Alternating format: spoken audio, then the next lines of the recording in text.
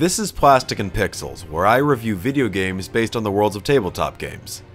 This time I'm looking at Talisman, the Horus Heresy, an adaptation of the Talisman board game set in the tumultuous civil war that was the Horus Heresy.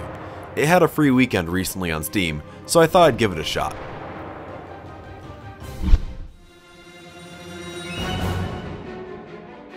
The game isn't big on actually telling the narrative of the Horus Heresy, but it uses it as a framework to set up the game and the characters that you play.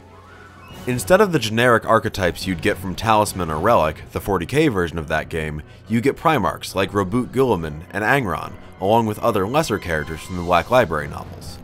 The mission is to circle the board until you're strong enough to get one of the titular talismans, then fight your way to the center and conquer Terra or defend it from Horus and his traitor legions.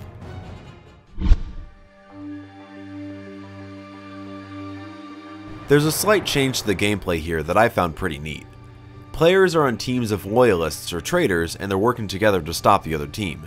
This also places a bit more emphasis on combating your opponents than I've ever found to happen in regular Talisman or Relic, which was a neat modification. The built-in teamwork aspect is handy in a game as backstab prone as Talisman. As for the rest of the gameplay, it's classic Talisman.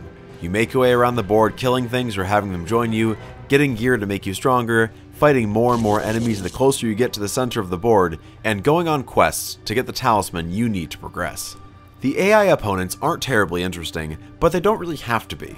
They're smart enough to at least choose the best stats for any given fight and not hand it to you.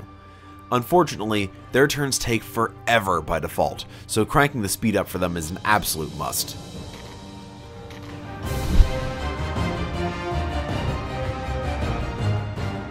This game looks both under and overproduced at every opportunity, which is a little off-putting. You've got some really great art on some of the cards, but sometimes it looks like they just took a photo of a model off Forge World's website and used some Photoshop filters to make it look like a digital painting.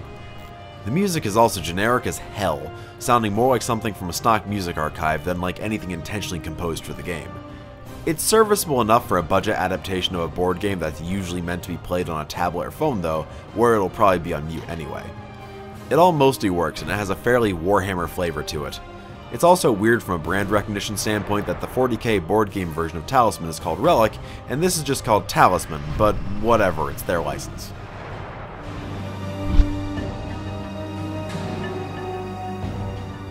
So while this game has a lot of the strengths of Talisman, it also has all its weaknesses. I had the classic Talisman experience of a game where one player got overwhelmingly powerful and went straight for the middle of the board, while the other poor schmucks hung out in the outside ring and got murdered over and over again. Fortunately, I was the one guy doing well, but when I got to the center of the board, I'd found that I forgot to get a Talisman, and therefore couldn't fight Horus, and I couldn't finish the game. I'd have to go backwards one space at a time until I got out of there, at which point I'd need to find a quest or hope to get a Talisman from a random encounter. Unfortunately, the spaces in the center stopped drawing cards for me for reasons that I'm completely unsure of, so I just started trudging outwards for 3 turns before quitting the game that I'd spent the last hour playing. Talisman is still a good game, although not much has really been done to fix the flaws with it in this iteration. Unfortunately, Talisman just isn't that much fun to play solo. It's alright, sure, but it's a game that begs to be played around a table with your closest friends while you enjoy some beer and pretzels and threaten to kill each other. And even then, that would lose something if you were playing it in hot seat multiplayer or online through Steam. I'd say the game's playable, if not exactly interesting, and worth picking it up if you really love Talisman and can get it cheap. I'm glad I got to try it for free, but I can't say I plan on buying it myself.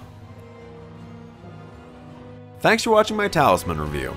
The game wasn't for me, but if you like it, I'd love to hear your thoughts in the comments. Check out some of my other game reviews if you'd like, and hit that subscribe button if you want to see my next video the moment it comes out.